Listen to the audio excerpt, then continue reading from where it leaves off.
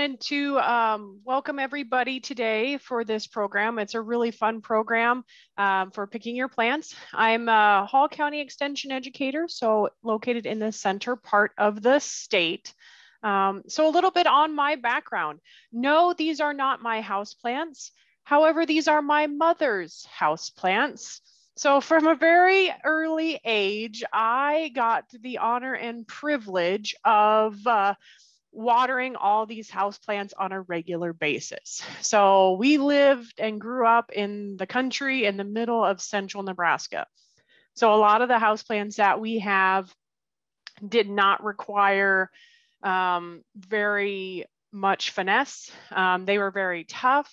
They grew well, and these are both south and east facing windows. So I mean, a lot of houseplants that were covered. So I caught the bug at an early age.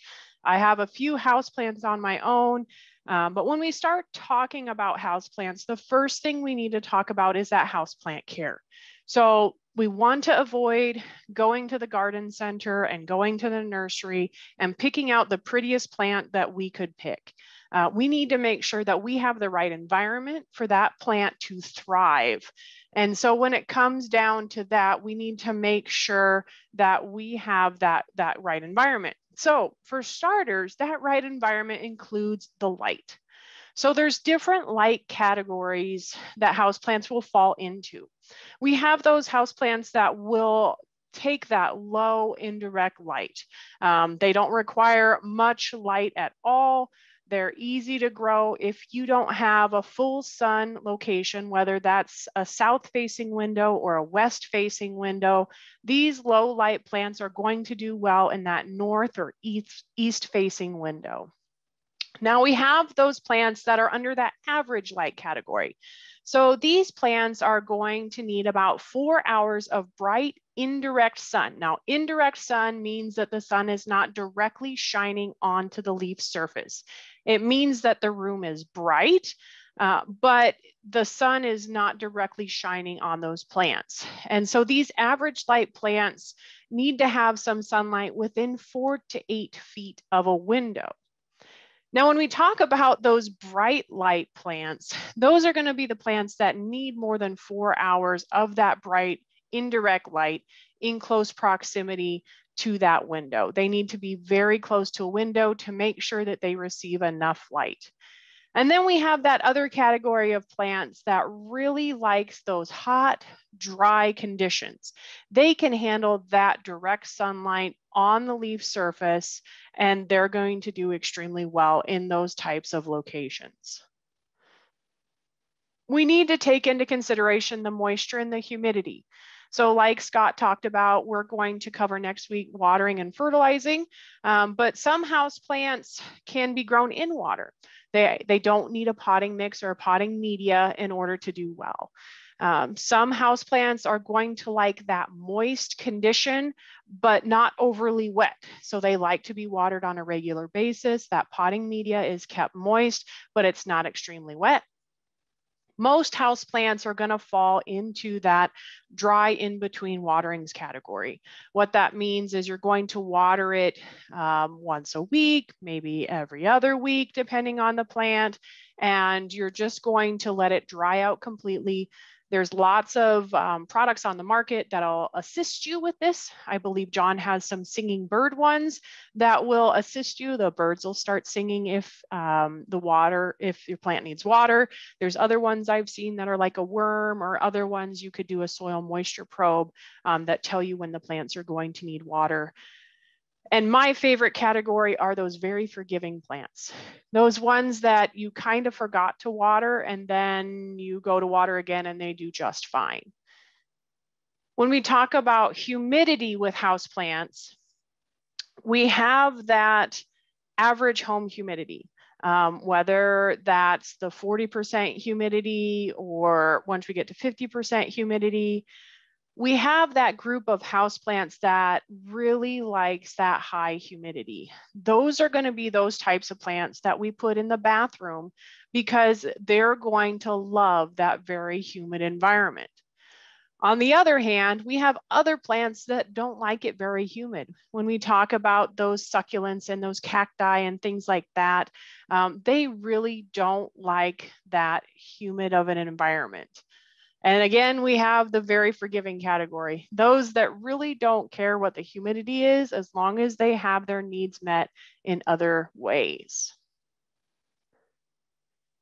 Now, when it comes to temperatures, that they also fall into some other categories. So most foliage houseplants will tolerate those temperatures between 65 and 75 degrees. With these plants, they'll do well in an average home. We don't have to have it super warm. We don't have to have it really humid. Average house temperatures are going to be great.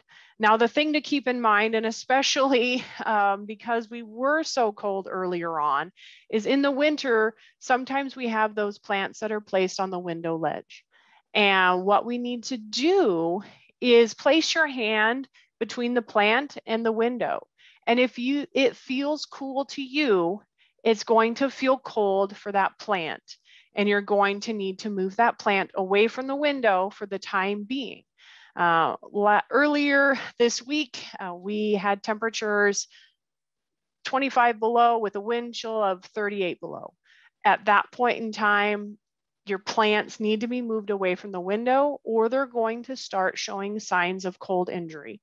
And cold injury can look kind of like frozen lettuce, where it looks water soaked and it just doesn't look quite right. So we need to make sure that we take those temperatures into consideration in the winter as well as in the summer, because in the summer we can have those windows do the opposite, where that light is going to come through, that window is going to be very hot, that plant material is going to cook if it touches that window. So we need to make sure that we keep in mind the proximity of those plants when they're by that growing environment, when they're by that window. Now, earlier, Scott talked about the continuum for houseplant growers, whether they are a serious plant grower, maybe they love a specific variety or a specific species of plant, they go like gangbusters, they go to shows, they are very serious growers. And then on the other hand, we have the hands-off growers. So those hands-off growers are the ones that we like the house plant, we keep it in the house, and we water it. And that is the category that a lot of these plants that I'm talking about fall into.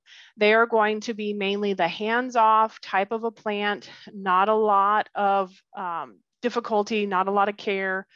The reason that I like the hands-off plants is because I not only have 2 small children, I also have 2 dogs.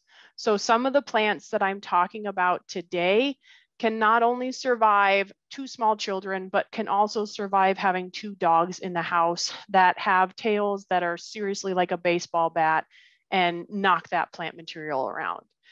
So the first plant is going to be the low light category. With the low light category, we talk about that Chinese evergreen, the aglaonomia.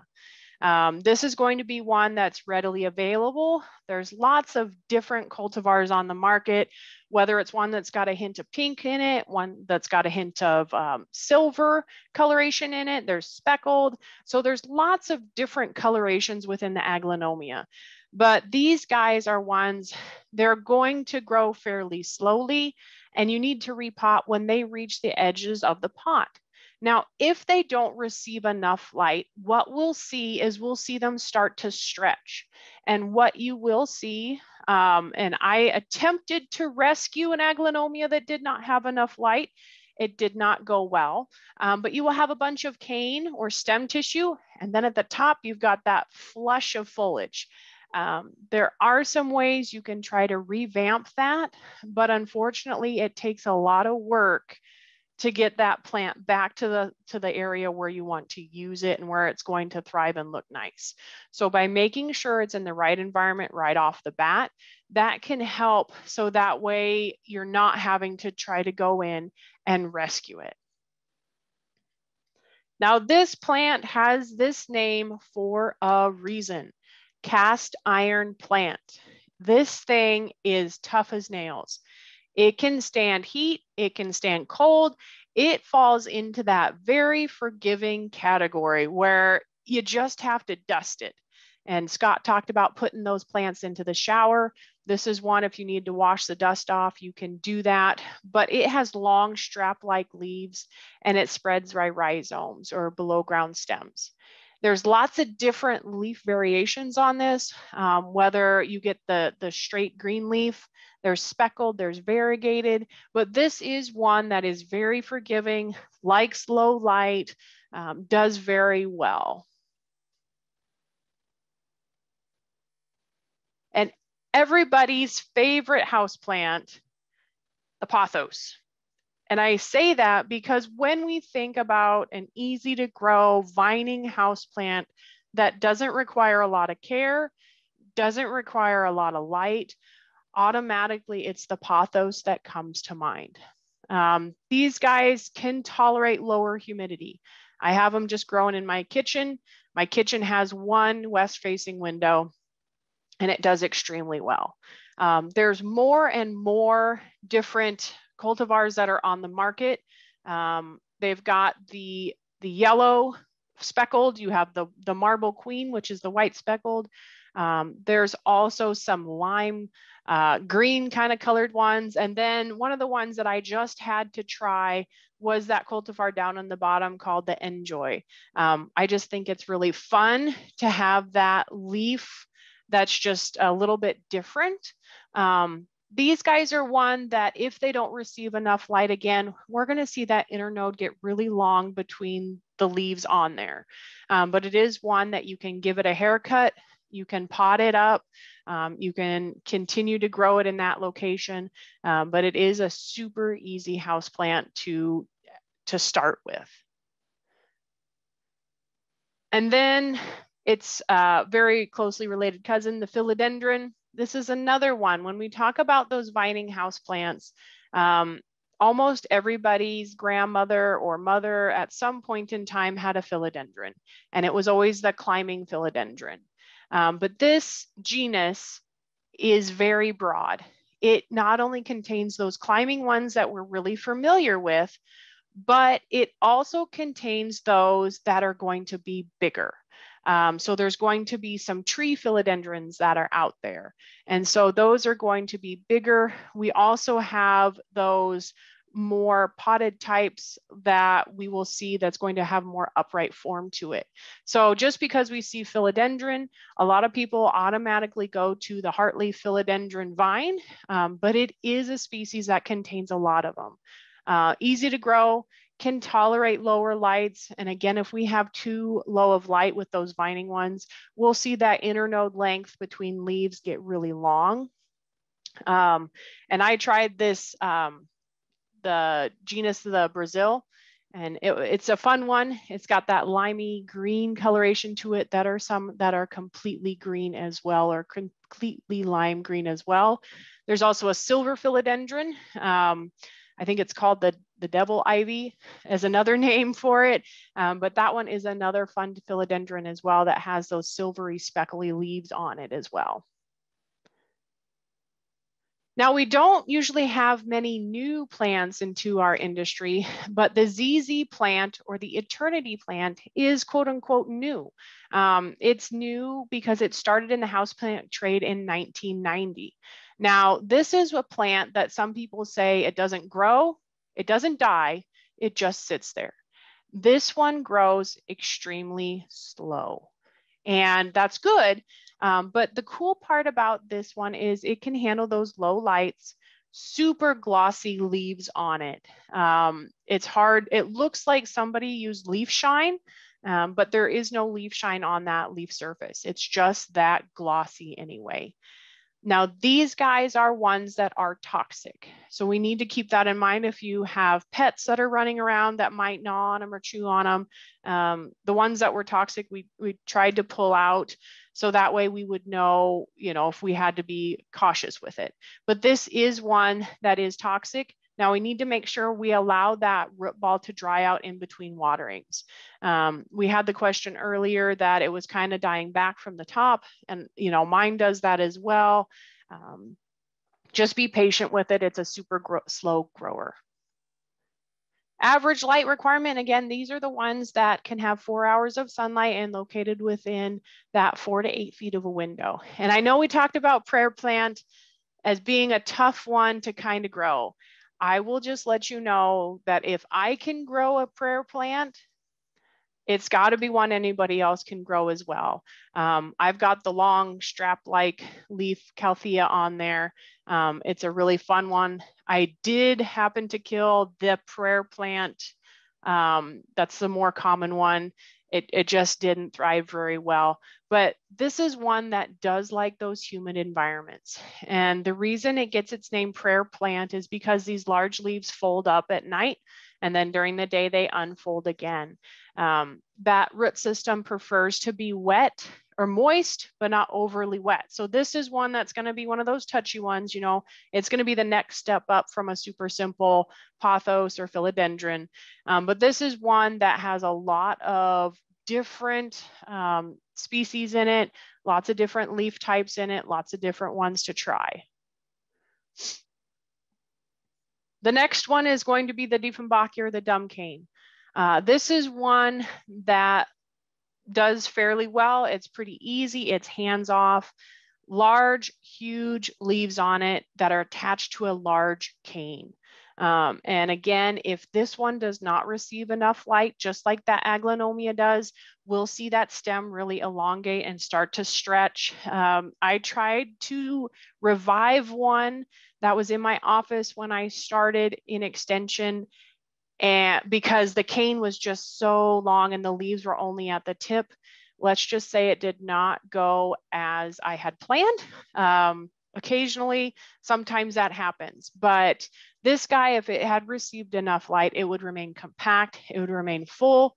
If we don't get enough of that bright filtered light, that's when we start to see them start to stretch.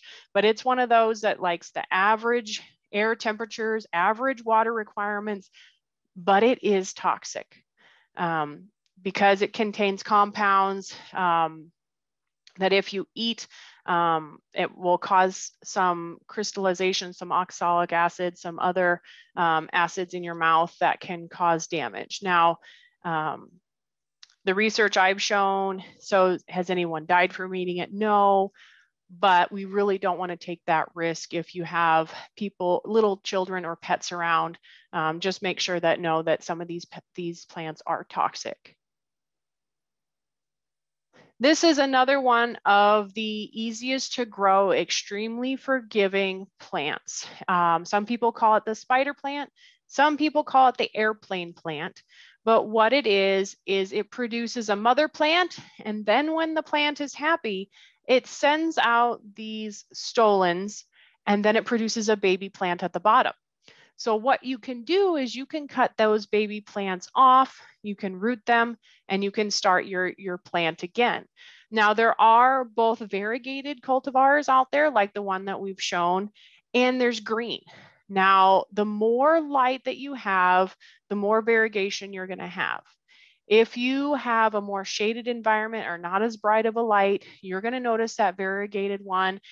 The green areas are going to get wider, and that's just because that plant is trying to get more and more light and be able to utilize that light to the most environment and make enough food. So, just keep in mind, some of these plants might not have as bright of a color if it's a purple foliage, or as much variegation if it's not receiving a lot of light. This guy needs to be repotted when it's root bound. And I've been told that this one likes to flower when it's root bound. So when you see those flowers come out, then you know that your spider plant is root bound. And when they get root bound, they get root bound. You're probably going to have to take a knife. You're probably going to have to rip and tear when it comes to repotting this one. But this is one that'll need to be repotted when it's root bound and bump it up to the next pot. We will cover repotting at the end of our series in March. And so if you have specific questions about repotting at that point in time, we'll cover those. Peperomia, no, not pepperoni. Peperomia is a very common houseplant that we have. It's easy to grow and it's low and slow and it makes kind of a mound. There are some other ones that will grow more of a trailing type. This guy does prefer that bright indirect light, but it can live in fluorescent lights very well. So that's a fun one that you can use. Now it does have a rat tail flower, so don't be concerned with that. So it literally looks like a rat tail. I mean, you grow some of these foliage houseplants for the foliage. You don't grow them for the flower. So a lot of times their flowers really aren't that appealing or that aesthetic, but it is one that is easy to propagate or take a leaf. And if you are able to grow another plant from it. So when we talk about our Boston fern, now this is going to be one that either you love it or you hate it. The reason for that, this soil likes to remain moist. It likes to have that high humidity. Now, oftentimes we can grow these outdoors and then we'll bring them in for the winter and then they shed leaves all winter long. And that's not uncommon for these plants. They like that full sun. They like that bright indirect light. We bring them indoors for winter and we don't have the same light intensity. And that's when we start to see them start to struggle. We want to make sure we repot these when they are root bound. And again, pulling them out of the pot, seeing if you see the root material there, that's going to let you know if they're starting to get root bound. Weeping fig, this is another one, likes those bright locations. It is one that we can take outdoors in the summertime. We just need to make sure that when we bring it back in, we don't freak out, because what will happen with this plant is it has a set of leaves for when it's outdoors. We bring it inside in the fall, and then all of a sudden it starts dropping all of its leaves. What it's doing is it's acclimatizing to its new environment. And so it's putting on another set of leaves for that new environment. Now, this guy is one of the ones that is a heavy feeder. You could feed it throughout the growing season on a regular basis, and it will do extremely well. But this one likes those bright locations. English ivy is another one that likes those bright locations, and especially if you have that variegated one, we need to make sure we maintain that bright environment so we can keep that coloration.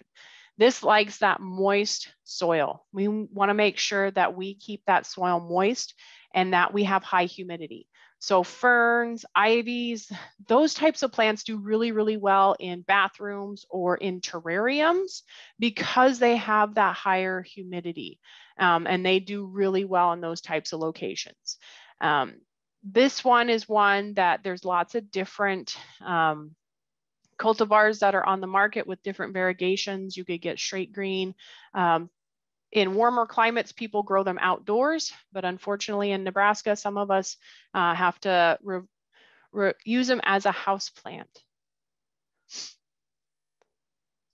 And then our peace lilies. Now, this is one of my favorite houseplants that you're going to do if you're just starting out with houseplants. And the reason for that is this thing is so forgiving. It can do low light, it can do high light. My favorite part is it wilts when it's thirsty. So if you watch a peace lily and as it starts to get thirsty and need water, the leaves just kind of slowly begin to wilt or droop.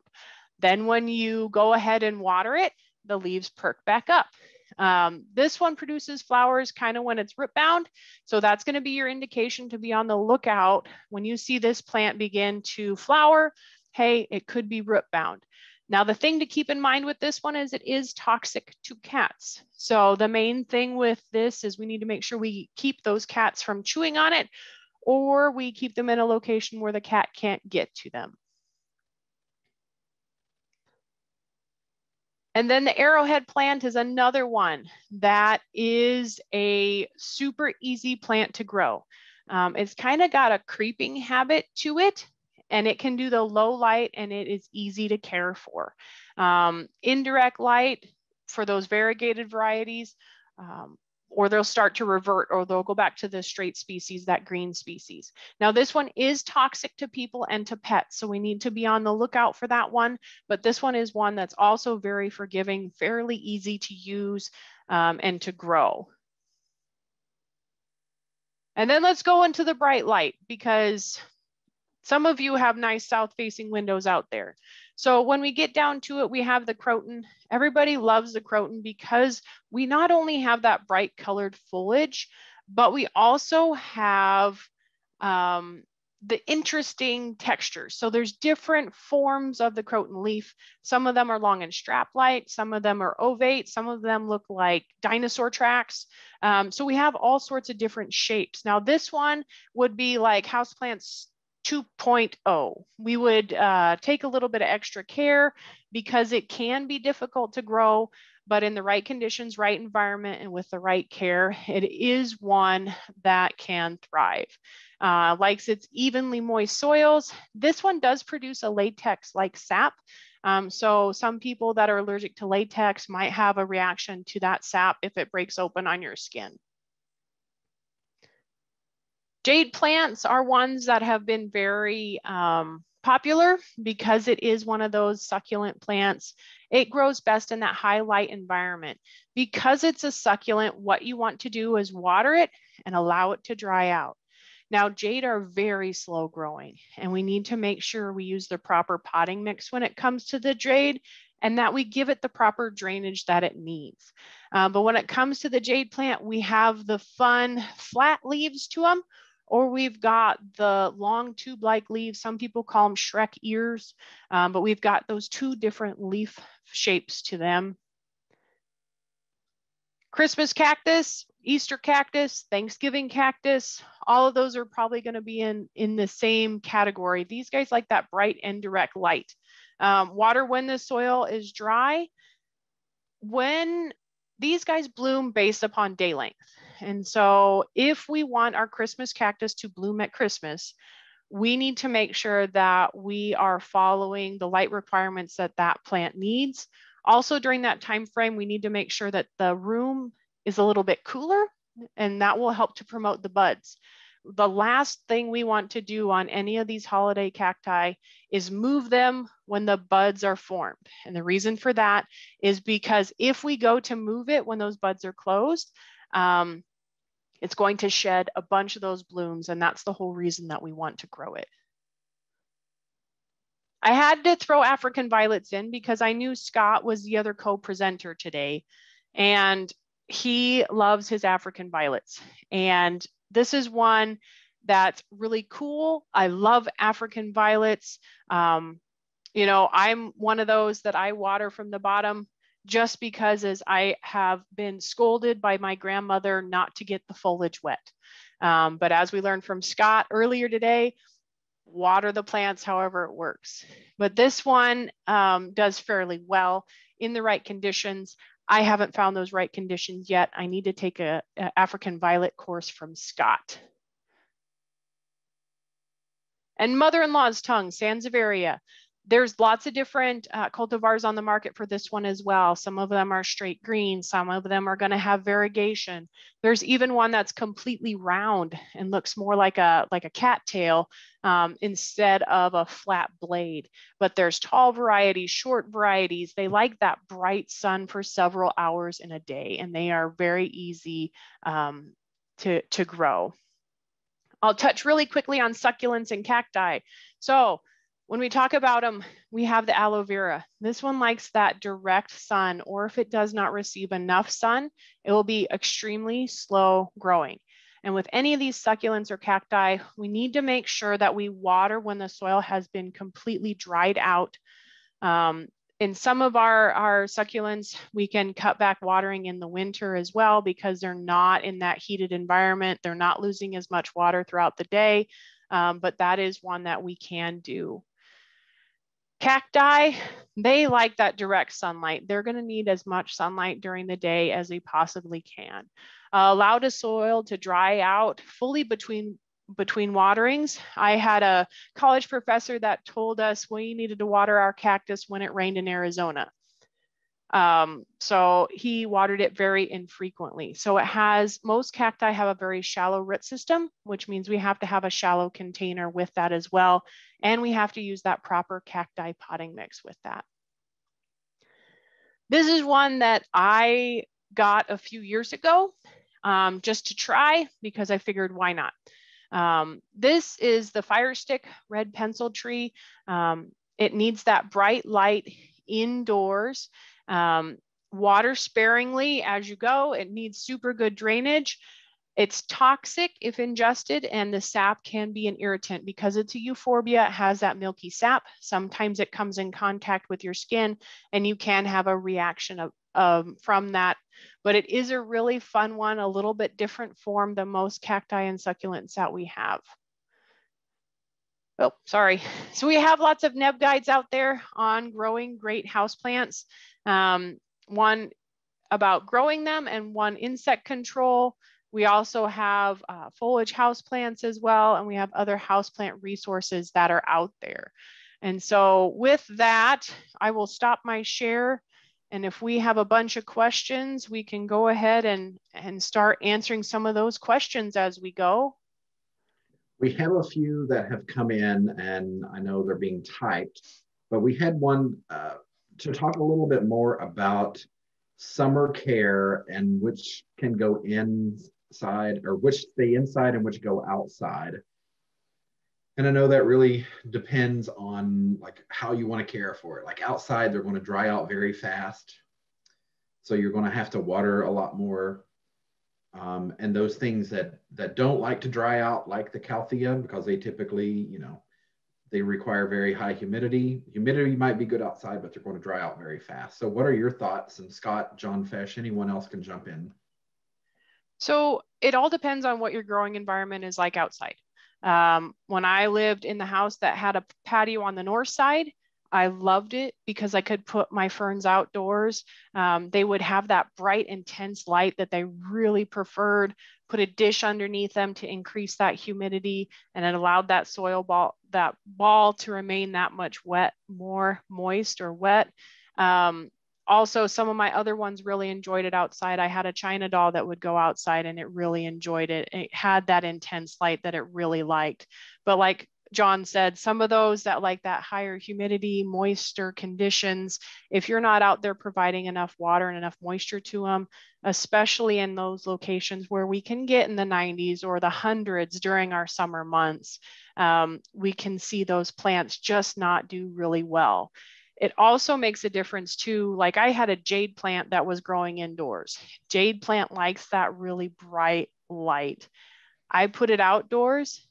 I didn't put it in the shade first. It got sunburnt. And there's nothing more painful for a plant parent than a sunburnt plant because you can't do anything about that. So we need to make sure that if we take those house plants outside, we take those steps so that they are ready for that environment that's out there, because that light intensity is way different outdoors than it is inside. And just to follow up on what Elizabeth was saying, you know, those, if you've been to Florida or Southern California, many of these plants we're talking about are outdoor landscape plants. And so that should help to kind of set the tone. And then to follow up on what she was talking about, Scott has taught me over the years to really do a transition. The houseplants you've moved outdoors, you got to move them back, but not all at once. Almost like to have 2 or 3 areas where you can transition them to work with the light and the humidity as it changes from the indoors to the outdoors. But I think keeping the natural environment, or at least a place where it doesn't freeze year round, because none of these plants have much frost tolerance or low temperature tolerance. So keeping that in mind really does help a lot. Yeah, I was going to say, you know, it's that transition, like going out and getting the sunburn or drying out or coming back in. So some plants like I have plants that I don't move out because they're the ones that I think don't do, you know, they won't do as well. And the transitions, like I have a giant Monstera plant that takes up like half the dining room. Number one, I don't want to have to move it. Like it's really hard to move. But number two, like if I lose a few leaves, I lose a great part of the plant because, you know, the plant takes up half of my dining room, but it only has like 6 leaves on it. Because, you know, each leaf is like this big. So we had a question about someone wanted to know their Sansevieria bloomed this year for the first time ever. Does it need to be transplanted? And John answered probably yes. And that's because some of those plants that we don't think about blooming, they don't bloom unless they're pot bound. Because it's sort of like a survival mechanism. Like in nature, it's like, oh, I'm out of space for my roots here. I can't get any bigger. So I better have some children that can go somewhere else and reproduce in somewhere else. So I think we have a few more questions popping in. So prayer plant, Calthea, how do we know if the humidity is 50% and how do we increase it in winter? So when they sell these handy little things that test humidity inside houses, I don't know the proper term, it's very long and probably sounds very scientific, but you can get those and you can put those in the area where your houseplants are. If you're looking at increasing humidity around your houseplants in the winter time, you can set up a humidifier. You could also do the handy tray with rocks and then set the plants on top of that. And then you pour water in the rocks below and that increases that humidity. If you put your plants together in a location too, if they're all losing moisture through their leaves, they're increasing that humidity in that location as well. So those are all some ways that you can bump up that humidity in that location. Now, when I worked at my office, I would always have a humidifier and I would blame it on my nosebleeds why I had to have the humidifier. But in all reality, I did it so my houseplants were all happy at the office. Yeah, a humidifier, you know, we run one here at home most of the time, and that really helps. So this person bought a hibiscus tree and brought it inside after frost, so it lost all of its leaves. How do I know if it's still alive? So some of those tropicals, when we bring them inside, like we talked about that light intensity not being the same, if the ends of the branches are still pliable, if they snap off readily, most of the time that plant is not looking very promising as still being alive. But the ends of the branches, if they're still pliable, be on the lookout for those. Also, be on the lookout for mealybugs. Scott talked about those, but those are going to be the fuzzy looking cotton ball dots on them. Hibiscus are really prone to those as well. And so sometimes if we get a heavy infestation, we can do that. We'll talk about insects later, but I do know hibiscus are one of those that just are magnets for mealybugs.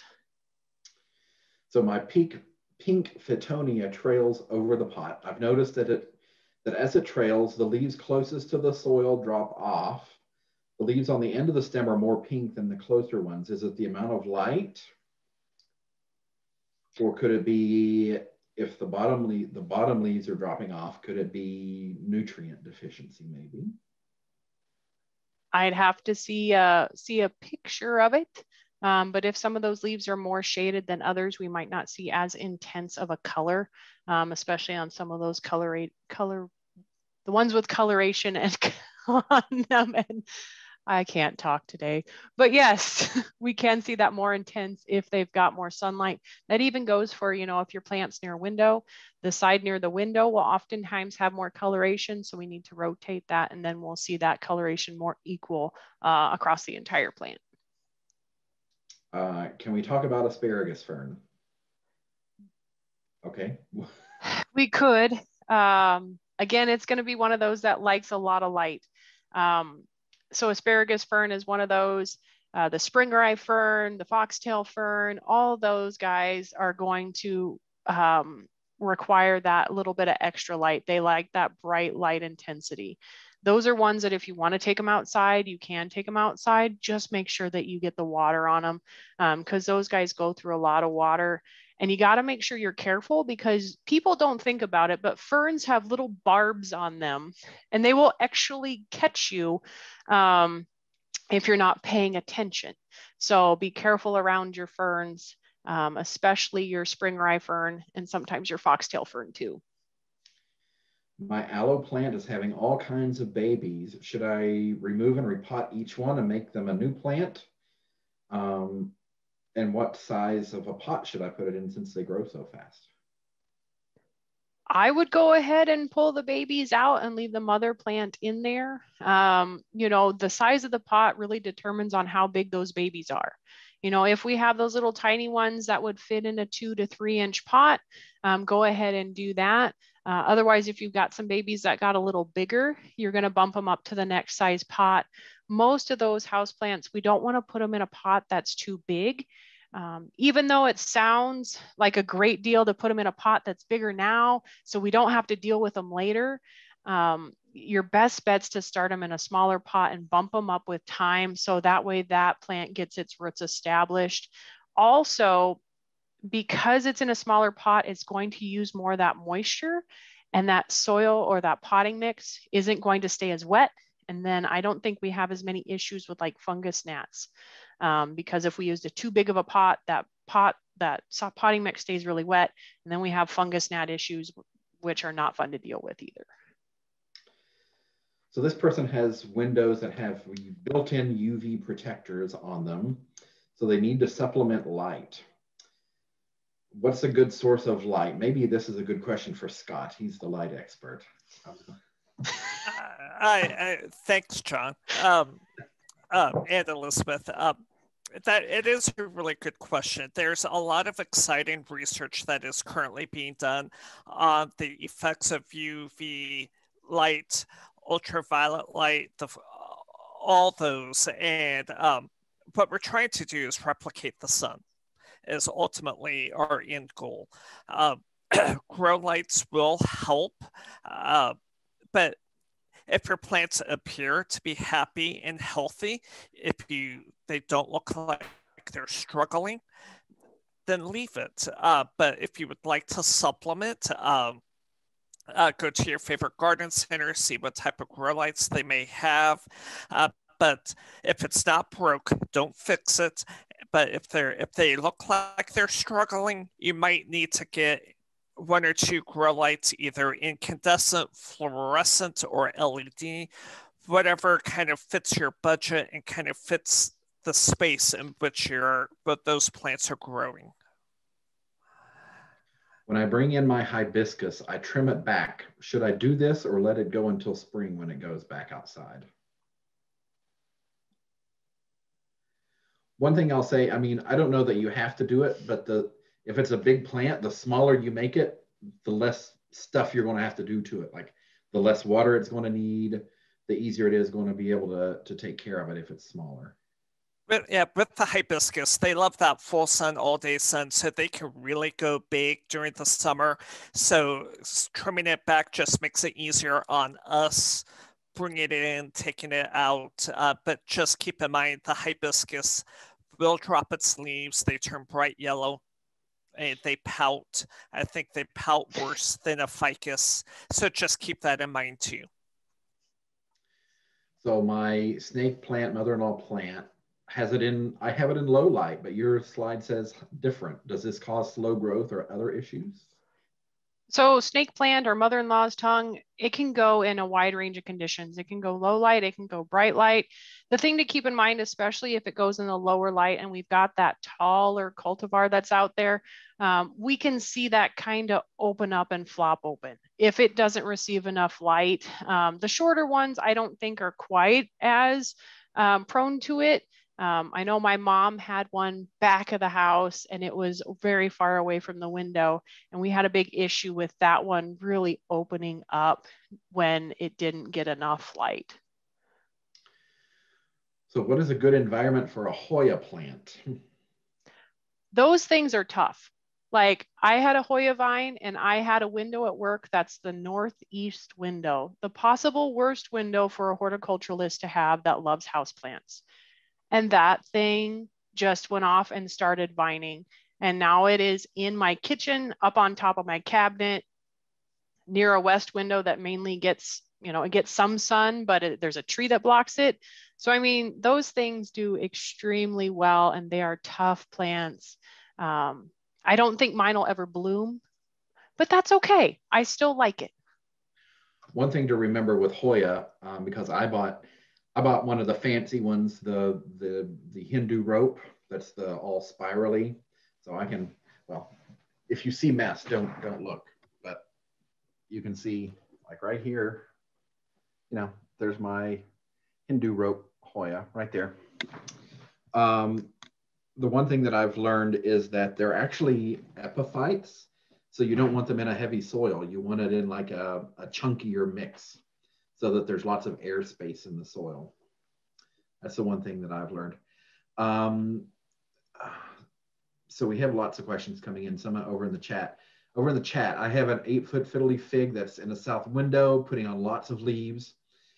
Should I prune some of them out? It's getting pretty top heavy.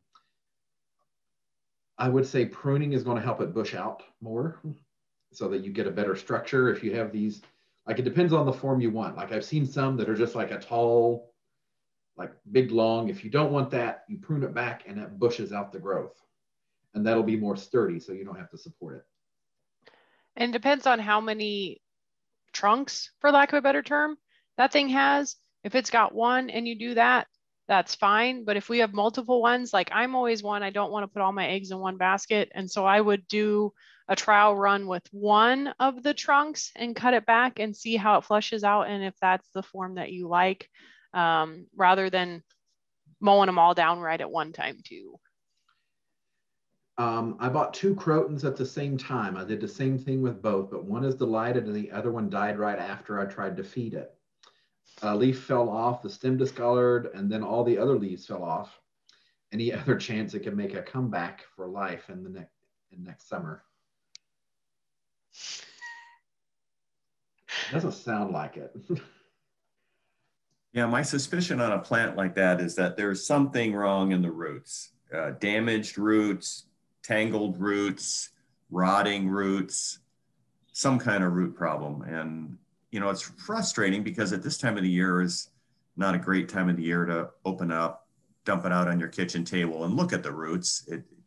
You can do that. It's just putting it all back together again just makes it more difficult. And my favorite place to do that is a picnic table or a patio table in May. And a lot of times that is a good May activity to sort of solve problems that built up over the winter. But yeah, there's probably something there that is unseen. Yeah, and it could have been like that one got too much water at the nursery or at the plant shop, and you had root rot or, so there's lots of things, if you treated them exactly the same, it could have been something from before you and likely a root problem.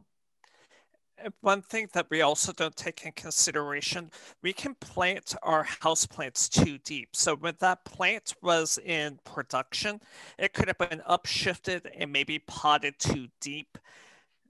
That could also play a part. Yeah. So one more question I have in the chat. Do you recommend systemic insecticide and is it bad for any plants? So it really depends on what pests you're targeting.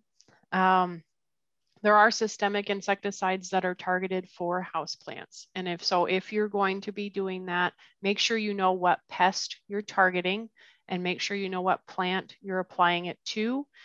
Because there are some houseplant pests, let's just be honest, they are difficult to get rid of. When we talk about our mealybugs, that one's not a fun one to try to get rid of. I don't know how I got scale on one of my houseplants, but I got scale on one of my houseplants, and that's extremely difficult to get rid of. So, I mean, if you have certain pests that are really difficult to get rid of, you can use a systemic insecticide. You just have to make sure you use one labeled for use with houseplants and for the pest you're targeting. And I know there's actually a very common one that a lot of houseplant people use. That is a systemic houseplant. It's bonide. Right. That, I mean, it's a imidacloprid. Yes. And we also need to remember that most houseplant systemics will not take care of spider mites. Just again, like Elizabeth said, read and follow the label. It will tell you what insects it can and cannot manage. And that's what we're here for too. If you need insect identification, please reach out to any of us. We'd be more than happy to help identify it. So that way you can get with the right product to manage it. Yeah. I agree. Like we think, especially if it's a systemic or a general insecticide, that it's going to kill everything. But like Scott said, it might not kill spider mites. You might have to do, an insecticidal soap or a neem oil or something like that. So it's knowing what you're doing. And, the systemic, a lot of people use that as a preventative. I mean, I guess you could do that. And that might especially be useful if you're like taking your plants out in the summer and bringing them back in, because we always get some sort of insect in there. But, just to use an insecticide just because isn't necessarily the best practice. Someone said, I was gifted a plant that I don't know what it is, so I don't know how to care for it. It's surviving but not thriving. Can I email a picture for ID? And that absolutely, you can email it.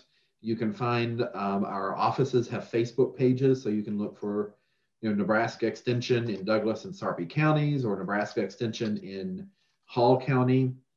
And you can send it there. But, Scott is sharing our email addresses. Is it good to neem every plant that you bring in?